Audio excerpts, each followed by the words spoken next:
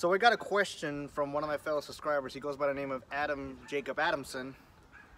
And he asked me since I don't have running boards off my 4Runner, he asked, how am I going to get in and out of my 4Runner if it doesn't have running boards? After all, you kind of do need running boards in order for you to get inside the car. I'm going to answer your question right now.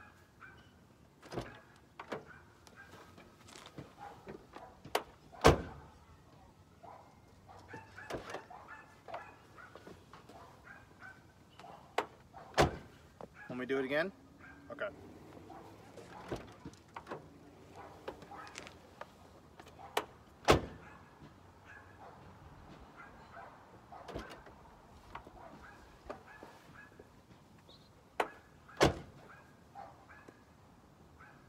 I don't need running boards. I can get in the car just fine.